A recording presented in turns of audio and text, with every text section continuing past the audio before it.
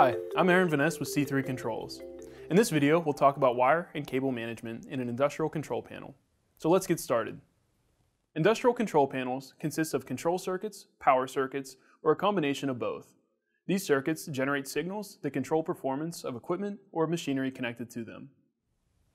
Wires and cables are integral to these circuits and play a significant role in their functioning.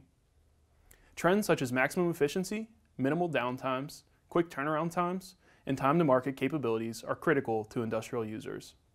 These demands are fulfilled using various technology components that are interconnected by a vast network of wires and cables.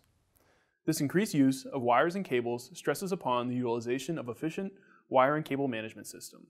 Because these wires and cables may clutter the workspace, cause accidents, and inflict several potential issues if they are not managed properly.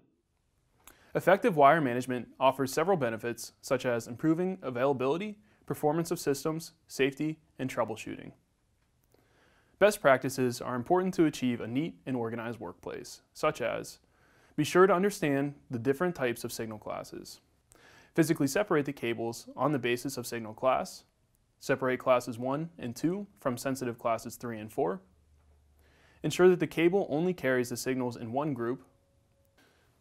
Overshield the sensitive and disturbing cables to protect them from high frequencies. Use separate connectors for different groups.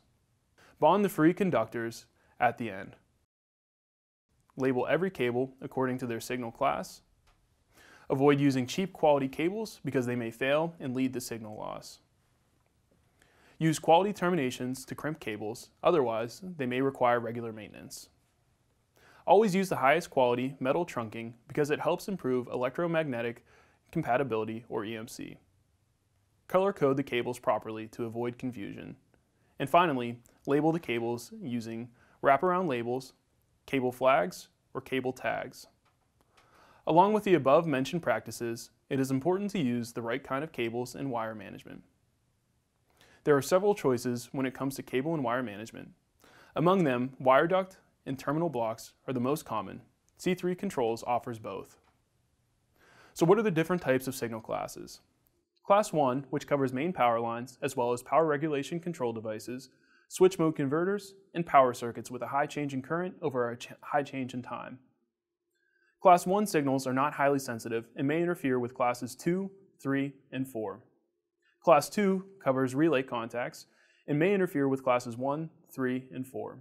Class 2 signals are not highly sensitive. Class 3 covers digital circuits and may be affected by pulses and surges. It may also interfere with Class 4 signals. And finally, Class 4.